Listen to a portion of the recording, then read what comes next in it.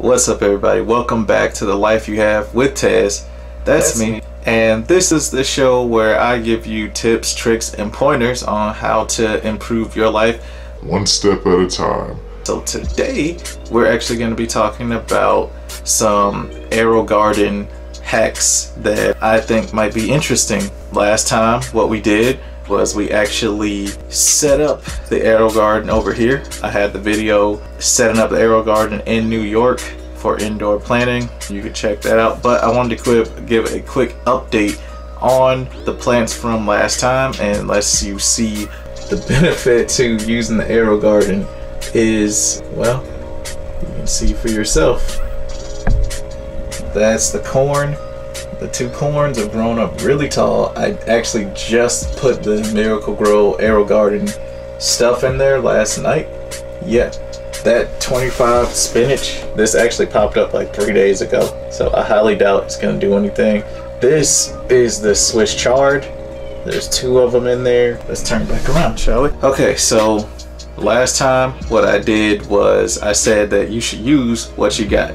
So I came up with some other ways, because these are the humidity grow domes right here, and you can't really just get these if you want to. I mean, you can, but it's kind of a waste of money. So what I did was I decided to see what could I do to possibly boost my output. And so I looked on eBay and I got these little condiment caps. You can probably find them at any kind of local wing stand or barbecue joint. And I paid 10 for 40, but they also come with lids. Now this here is my Aerogarden Ultra.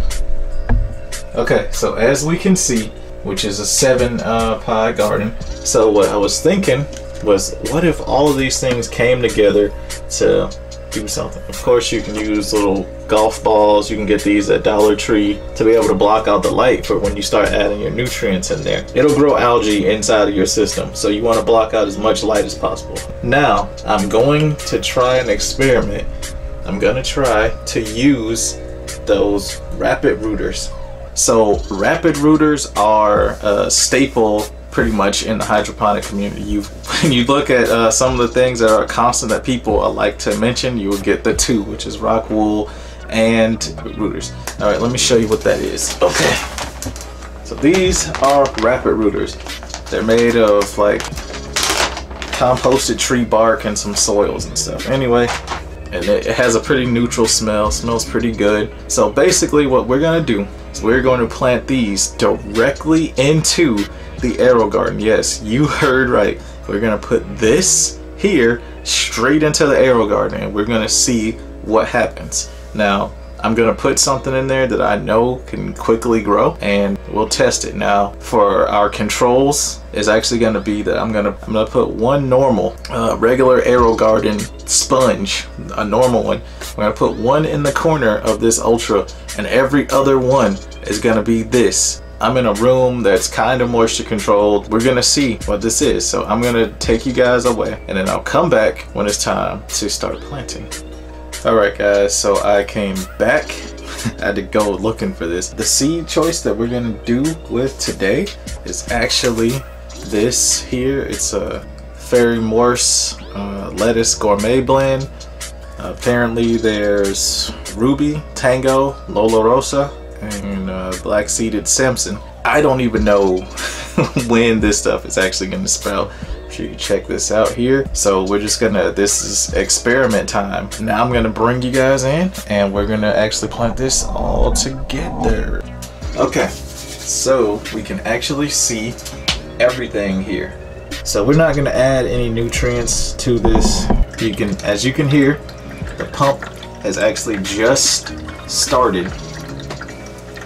Now, what I was trying to tell you guys is, you can't see it from there. All right, so the golf ball that I just moved, you can see rushing water coming through right there. They all have a little slot like that. So now I'm gonna start doing this. Now, these already come kind of moist, not wet, just moist. And so I'm gonna pop my seeds in there. 2 seeds per this, and then 2 seeds per the Aerogarden one that comes with the systems. and then I'm gonna drop this in a cage. It's in a cage, and we will see what's up. Okay, so now we're just going to pop this in like so. And I'm just trying to get that as flush as possible. I've prepared a backup remedy of 1 tablespoon of 3% hydrogen peroxide, and that will be mixed in a cup of water, and that'll be our antibacterial spray in case things go awry, which I'm kind of planning that they will.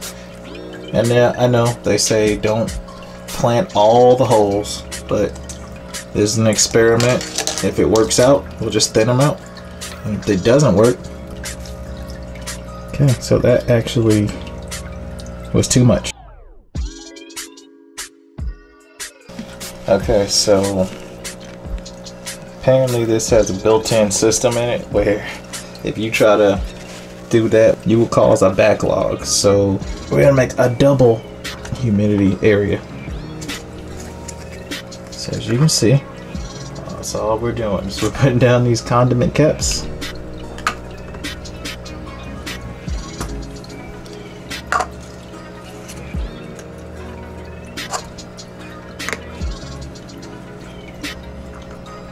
And then this is the infamous scoop from the last video. That's just gonna go over just like that. So now we have everything actually covered up.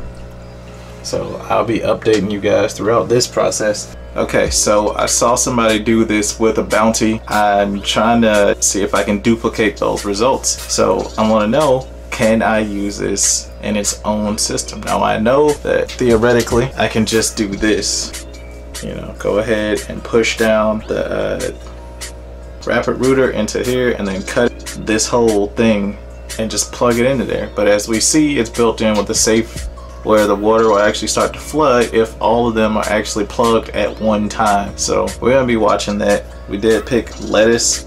This is gonna be an interesting experiment. Today is also March the 28th. That's a good starting point. But anyway, I will catch y'all later.